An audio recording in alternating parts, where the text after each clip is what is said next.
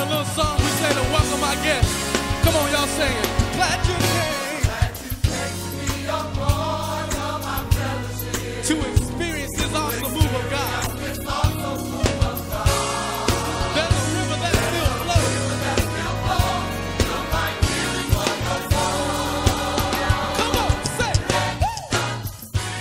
Are you looking for something meaningful and life-changing to help you move through the challenges of life?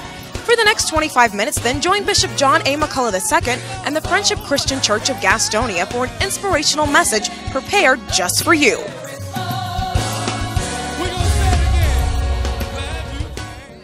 Hallelujah. Well, let's jump back into this message just to sort of bring us up to the place that we are this morning. The Lord led us to do a blessing of the families going into 2014. And he gave us this message and instructed us to talk about the family and the family's stability and strength against every odd that comes against it. And we understand that there are arrows. Now, the background of the text this morning, you have read it. David was dealing with an advisor, and David's advisor told him that he needs to flee to the mountains like a bird. And David says, listen, I'm going to trust in the Lord. And why is it that you would even say to me that I need to flee? And so his advisor says that you got to know that the one who is against you is already getting the arrow sharpened. He's already practicing shooting, and he's going to try to hit you secretly and catch you unaware. He says, because when the foundations are destroyed, in other words, when people start using tactics and start using weapons that are not right and moral, what can the righteous person do but run? And David starts out and says, I will not run, but my trust is in the Lord. And so we've been talking about that, and we understand then that when we trust in the Lord as families, every family knows that the arrows that come against it won't stop. Right. All right? We're in a culture where arrows are being shot. And so every family must make a personal decision, as David did, to trust God through each circumstance for victory in your life. Now put your hands together and give God glory if you're going to put trust in the Lord for your family. We also have indicated that if we are going to be able to trust God and be able to war against the enemy as these arrows are coming to attack our families, that we must be prepared with what we call spiritual shields. Tell somebody shields. Shields. So we've got to understand that when we put up our spiritual shields, it does not matter what arrows might come our way, we'll be able to deflect them in the name of Jesus. See, now when we're talking about a shield, keep in mind that a shield is a type of armor. It is meant to intercept every attack, to stop everything, and to redirect the target from me back to the enemy. I don't know about y'all, but that's what I need. I need some spiritual shields. Ephesians 6:16 tells us, above all, taking the shield of faith, with which you will be able to quench all the fiery darts of the wicked one. So as Bishop says, the darts are going to come to our families, but if we have our shields ready, they will not penetrate. Tell somebody, not my family. So what we're doing is giving you some spiritual shields that you will be able to have up, that you'll be able to erect, so when the enemy comes to attack your family, your foundation won't be crumbled. So last week we covered the first shield, and that first shield was family first. Family first. We talked about the first thing you've got to understand is that against all odds, we must learn to prioritize that our families are first. First simply means before your career, before your job, before your hobbies, before your sororities, your fraternities, your college, your buddies, your family first. Everybody say family first. See, in the Word of God, when we look at Genesis, the first chapter, down at about verse 27, the Word says, so God created man in his own image. In the image of God, he created him, male and female, he created them, right? But now let's look at why he did the creation. Let's look at Genesis 2:18. The word says, and the Lord God said, it is not good that man should be alone. I will make him a helper comparable to him. So in other words, God is saying you should not necessarily be alone. I really don't want you lonely. So I am going to make a helper for man. So what we have here is the beginning of family. Family is the first institution that God created. And if it was that important to God, it sure ought to be that important to us. Amen. So family first is our first shield. We want to make sure that we keep our family first. What does that mean? If you weren't here, jot down these 4 S's that we covered on last week. To keep your family first, you need to make sure you support your family. Support means that you're there during challenges and aspirations through what they experience, but you are supporting. Then you want to make sure you're there for strength. Strength means that you're willing to lift somebody up in your family when they're going through. Then you want to make sure you're offering security. Security is that you're there to cover your family, to guard over your family. And then the 4th S is successes. You want to make sure that you are not there to be envious when someone is blessed, but you're there to celebrate all of the successes of your family members. So that's what we look at when we're talking about family first. When you prioritize family, that's a shield that the enemy can't penetrate. Amen? So that leads us up to today where we look at our second shield, the second shield of protection.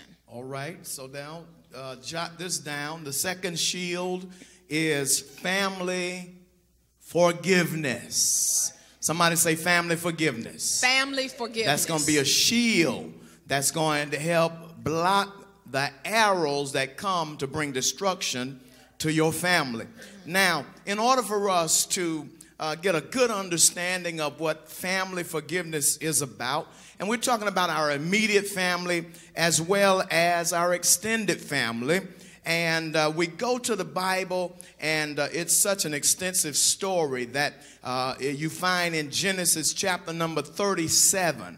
Genesis chapter number 37, and that's something that you can go back and read the chapters leading all the way up to chapter number 50. But it involves Joseph, the dreamer, and his brothers, and the encounter and the experience that Joseph had dealing with his brothers, and how Joseph was able to forgive his brothers. Now, let me just kind of give you a snapshot of chapters 37 through chapter 50 with Joseph. Now, Joseph was a dreamer, and you know the story. Joseph had a dream, and Joseph's dream was talking about how he had a sheaf, and his brothers had a sheaf, and his brothers' sheaves had to bow down to his. And of course, he was thinking about what God was going to do in the future. He didn't really fully understand it. He just shared with them his dream. Well, the brothers became a little angry with him because he had already been the father's favorite. His father had given him a coat with many colors. And so the brothers were angry. They were hostile toward Joseph. And they came up with this scheme that they wanted to get rid of Joseph. All right. So they went out when Joseph came to check on them. His father sent him to check on them in the field. They captured him, and they threw him in a hole, and they went back and told his father that he was killed, and they took his coat and they had sprinkled some animal's blood on it.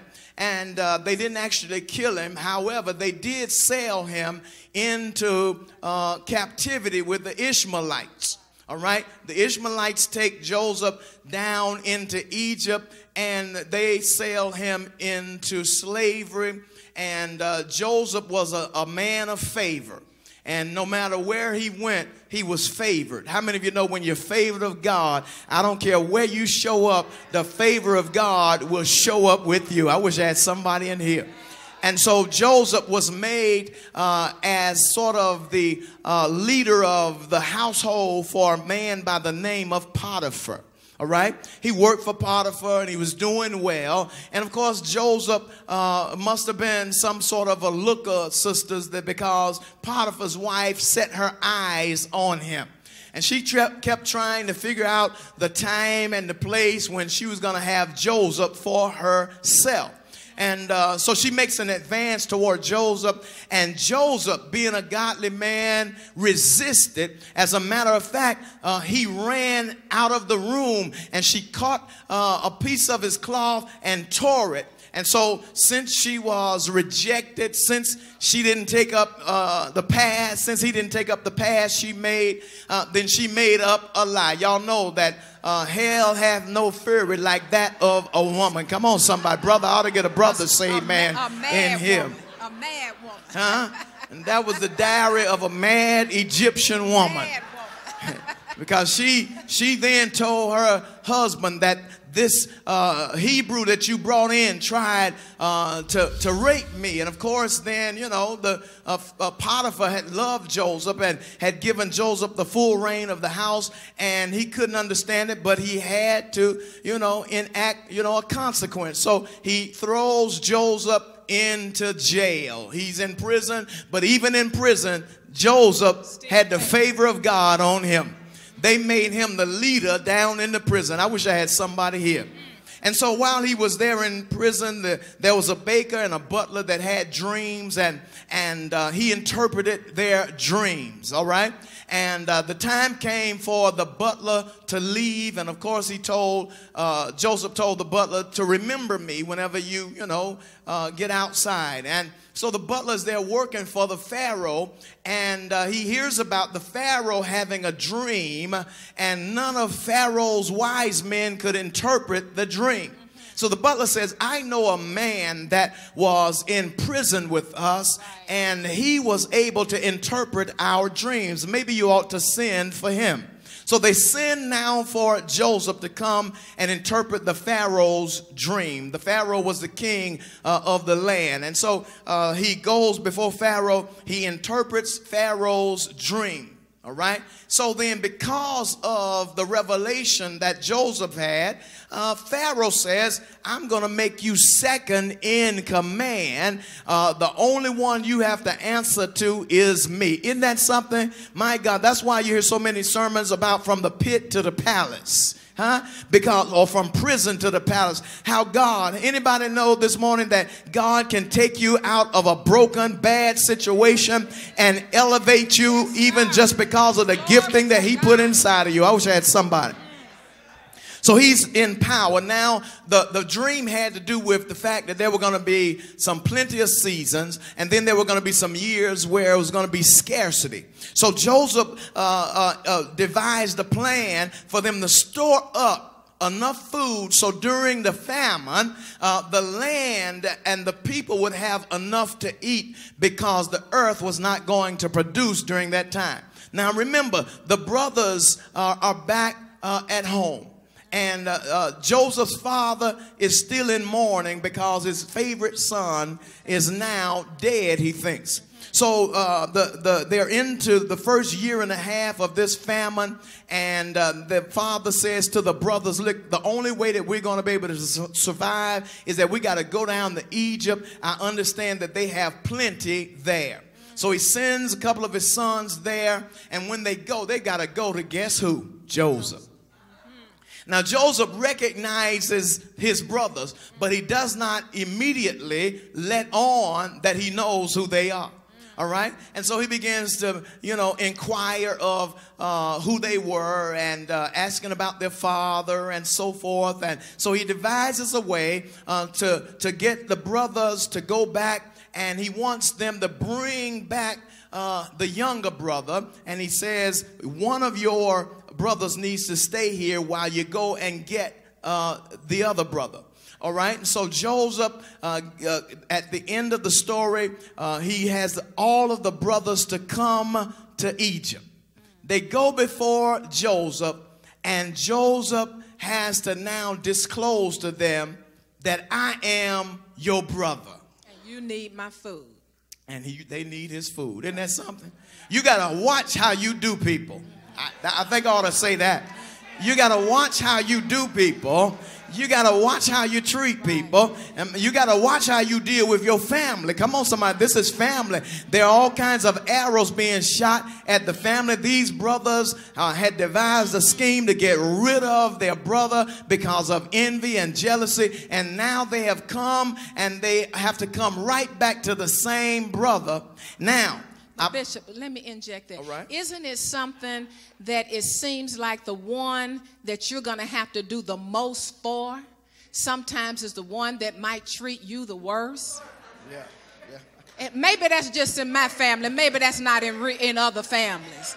But it's almost like as soon, you know, the one that's going to need the food and need the nurture and need the care and may be the one that really might turn around and just spite you. But tell somebody, family forgiveness. Family forgiveness. Now, family forgiveness. Can you imagine the look on these brothers' faces? That's right. When they discovered Joseph was alive and well. Huh? You know what? I believe Joseph must have said, tell the devil I'm back. when they now, imagine now, they are full of fear. They've had to come to the Pharaoh. They had to come to Egypt. They already didn't know how that was going to go.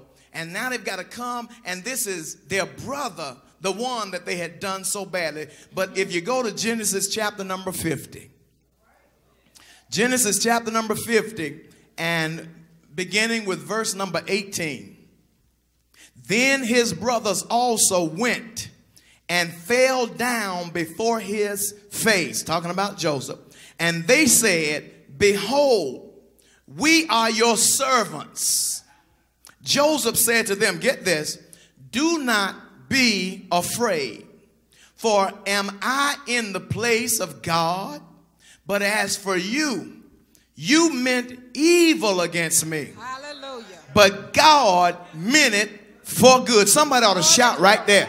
Because there's some stuff that's happening in you, even in your family. There have been some things, come on, it might not be your immediate family. Maybe it's been some cousins. Maybe it's been some extended family. They did some things. They talked against you. They did some things to try to hurt you. But you ought to get the strength to say you meant it for evil. But somebody say, but God meant it for good. Yes. Because look, he said, in order to bring it about as it is this day, to save many people alive. Now, therefore, do not be afraid. I will provide for you and your little ones. Glory to God. And he comforted them and spoke kindly to them. Somebody say family forgiveness. Family forgiveness. Family forgiveness. Family Amen. That's what we need is family forgiveness. I wonder how many of us would have had that spirit. I won't even ask you to raise your hand. I won't even ask.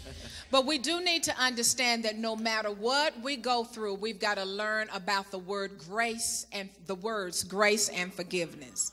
See, it's inevitable that we're going to have arrows thrown towards us. We're going to have issues in our families. We're going to have people that may not always appreciate us. We'll have people that may mistreat and do things that are ungodly to us. But we can't act like they act. We've got to act in the image of God. Amen. See, we've got to understand, let's look at Psalm 32, verse 1, and then again, verse 5. See, if we're going to exercise this forgiveness, we've got to first look at God's grace to us. Psalm 32, 1 says, blessed is he whose transgression is forgiven, whose sin is covered. So in other words, the first thing we want to see is that we have sinned. We have come short, but it's God's grace that's kept us covered. Is that right? Let's look at verse 5. I acknowledged my sin to you and my iniquity.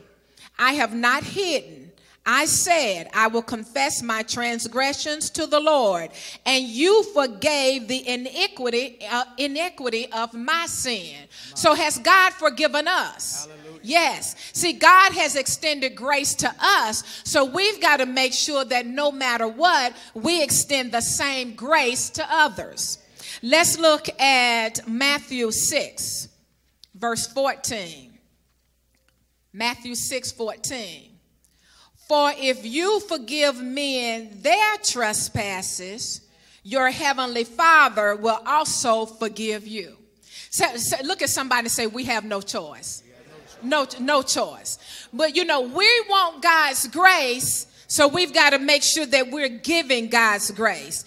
It is a contradiction to the believer of God to accept God's grace for you, but not be willing to give grace to others.